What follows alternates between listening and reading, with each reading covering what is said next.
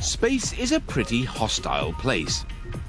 It's cold outside, there's no kind of atmosphere, and even things like using ballpoint pens are impossible.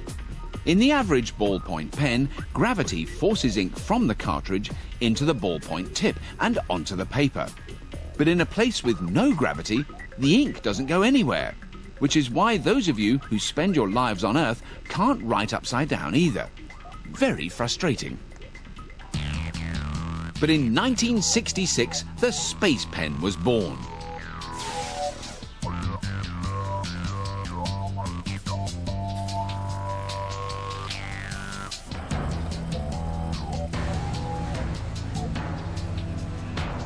It writes at any angle and can also handle temperatures of 120 degrees Celsius and 30 below zero, which is handy if you're ever stuck in orbit with a crossword. For good measure, this is an instrument that can write underwater and on greasy surfaces. And it will last almost 3 times as long as a typical ballpoint, which makes it popular even with people who aren't spacemen.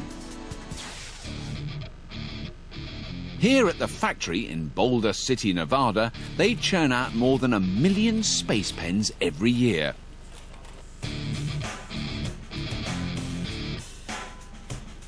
Their success is built on 2 key innovations: a high-pressure ink cartridge and the patented gooey ink that goes inside.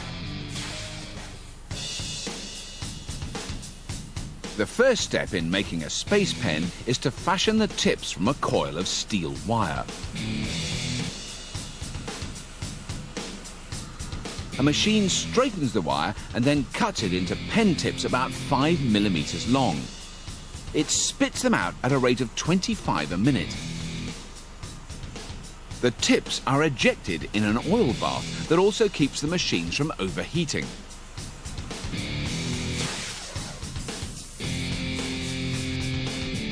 Then these drills dig a channel in each tip. These are how the ink will flow to the ballpoint.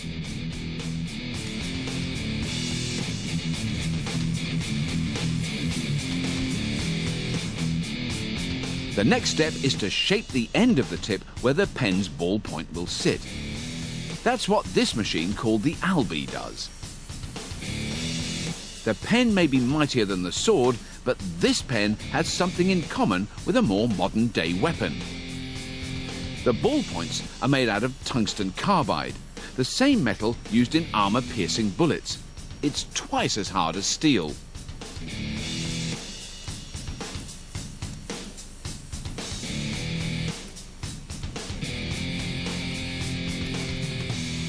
The Albee hammers a ball into the end of each tip. Then it heats and stretches the tip up around the edges of the ball to hold it in place. It's got to fit perfectly, or under high pressure the ink will ooze right out of the pen and onto your nice clean spacesuit. So far, this pen is manufactured pretty much like any ballpoint pen, but here's where any similarities stop. This is a space pen. It needs some space ink. Normal ballpoint ink is thin, which is suitable for normal ballpoint pens. But the space pen depends on a highly pressurized cartridge, which would create leaks if conventional ink was used. Space pen ink has the consistency of soft toffee, which raises a perplexing question. How can thick goo like this flow onto a sheet of paper? For the same reason, toothpaste can be squeezed out of a tube, but also stay pretty solid on the brush. This ink is what's known as a thixotropic substance. At rest, it's a thick, dense gel, but under pressure, the ink turns into a spreadable fluid.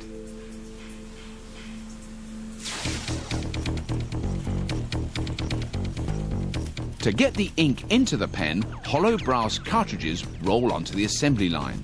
Ballpoint tips seal off one end. A machine then injects exactly 1.7 grams of ink.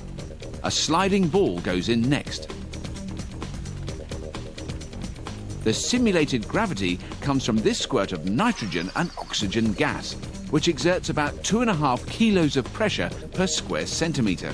about the same as an average car tyre. As the pen writes, the pressure on the ball forces the ink evenly down the chamber to the point. Now to seal the cartridge. A coating of glue goes in, followed by a brass plug. This keeps the ink from leaking out the back of the pen or evaporating. A regular ballpoint cartridge is open on the end, so the ink can dry out.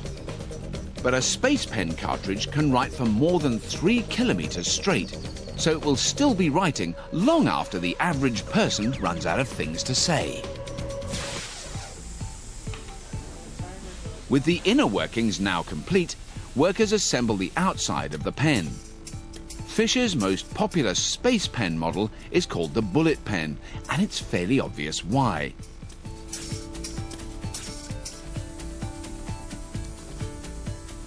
Workers slip in the cartridges, pop on the bottom cases, screw them together and top them off with tightly fitting caps.